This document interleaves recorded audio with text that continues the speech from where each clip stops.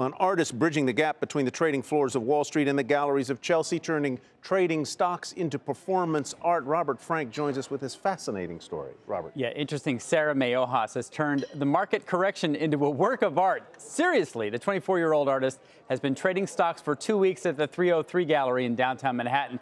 She then took the stock charts and literally turned them into abstract paintings. She planned the show months ago, so she had no idea she would be trading and painting in the middle of this massive correction that we're having. She picked small, thinly traded stocks with market caps under 40 million. So since her goal was to change the price with her own trades, she used her own money for this. She ended up losing tens of thousands of dollars of money on the trades. Now, luckily, she will make that back on some of her paintings.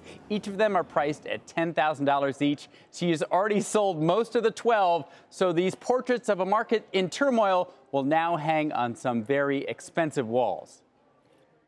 The way Andy Warhol's art was about commodification, my art now is about financialization, and the financial markets have just grown in size and importance over the last 25 years in such a phenomenal, almost sublime way that I'm just responding to the world.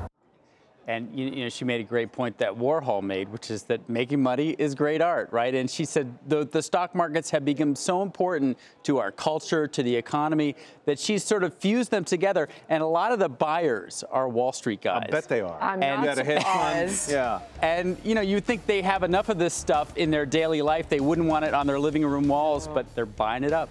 All right, Robert, thanks a lot.